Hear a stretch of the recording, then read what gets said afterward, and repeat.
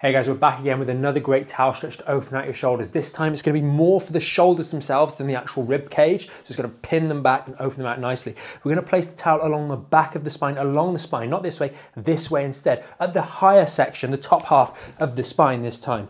Place it like so, and we're going to line our spine.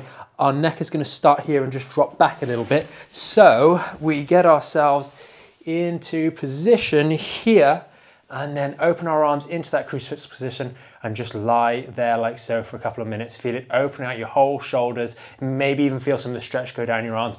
Give this one a go. Try it for around about 30 seconds to 2 minutes and let us know how you get on.